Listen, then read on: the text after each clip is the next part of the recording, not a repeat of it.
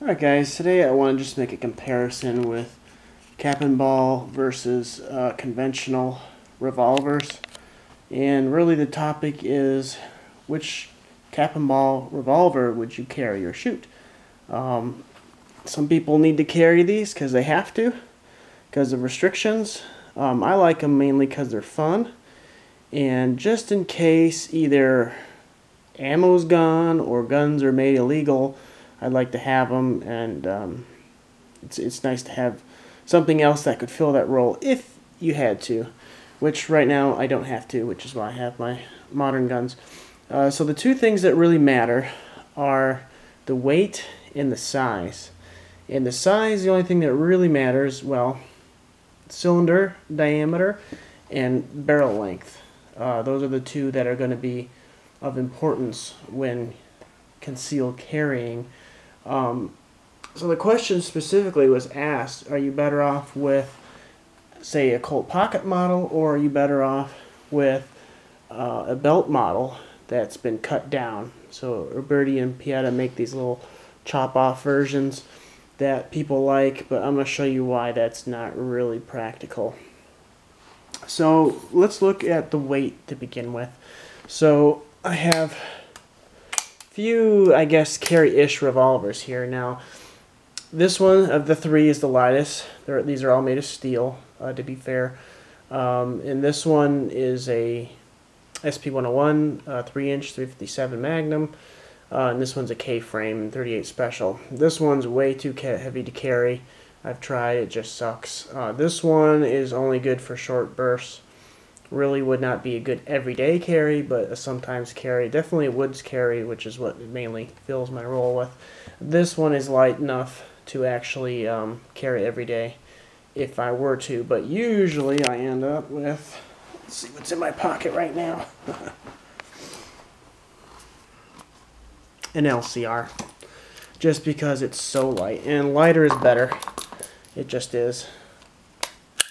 So we'll get weights of all these right now. So let's look at the weight here. So we're going to do this in grams just so it's easy to compare. Doesn't really matter the units. So the one that I would normally carry is 375, and then when we go up to the steel you can see a big jump. This one is 654, and this one is 771, so again it's getting high up there. And K-frame, which is still going to be smaller than those other belt models, is up in the 800s. And so the model I always recommend is the pocket model, which is at less than 700. So it's less than a 3-inch SP-101, which is a popular model by quite a bit actually, and just a hair above the K6S. So weight matters. Remember, these are replicas, but this was the last percussion model. So you can see there's deep scalloping inside the, let's see in the sunlight, there's deep scalloping inside the cylinder, and there is meat taken away here. It's just opened up a little bit. This started as a 32 and they opened up to a 36. Now I've personally clocked this with a ball in 777 powder over 900 feet per second. So this is about as powerful as a 380, and 380 is nothing to sneeze at. It's definitely not an anemic caliber with this 4-inch barrel, which keeps the loading lever. It's not so long that you couldn't carry behind you. You're not going to carry this appendix. But the thinness is good too. Now I don't know if I meant to bring my hammer down here. I don't have one, but we'll compare the cylinder size. Well, just for kicks, we'll throw this guy up here. 1250, yeah, it's ridiculously heavy. And the Remington, and this one's in 45. It's actually less because the chambers are empty space, right? So bigger chambers, more space. But this Remington model with the top strap is the most reliable. So if you were to carry a 45, I would get maybe the Ace model over the Colt models, because these will cap jam. Even with all the work done, this one has a smoothed out hammer, it's got the cap brake and everything, and you still get caps in the side, and they still more likely to jam up. This is about as reliable as you get when it comes to percussion caps. But let me see if I can knock out the barrel so I can see what it's just like without a barrel. Let's see if I can do this. Oh, there we go.